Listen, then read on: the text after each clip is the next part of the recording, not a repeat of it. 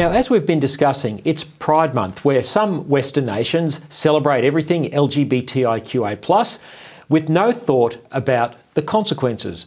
But it's no longer all smooth sailing for the rainbow political activists. As popular global children's television program Sesame Street was inducting toddlers into the harmful, gender-fluid and sexualised world of Pride Month, a regional government in Italy axed funding from Rome's Pride Parade, due to be held this Saturday.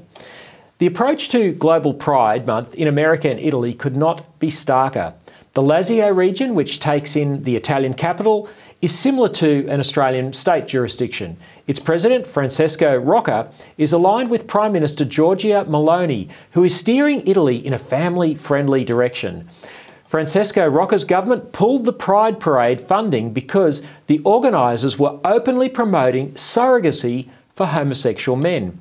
This is an unethical practice of procuring children because it robs a child of the love of his or her mother. Now, Family First believes surrogacy is also unethical in heterosexual contexts for the same reason.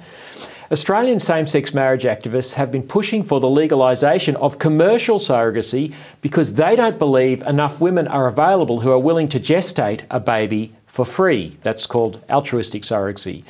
They want a commercial rental market for women's wombs and a cash market for babies. But in Italy, the government is putting children's rights first.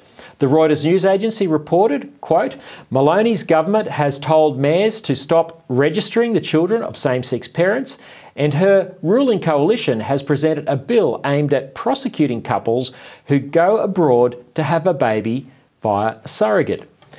End quote. Now, Family First believes that the rights of children to know the love of their mother and father wherever possible should take precedence over the desires of adults.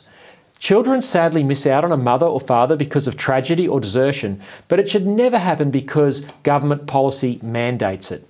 Family First believes all taxpayer funding should be withdrawn from so-called Pride events.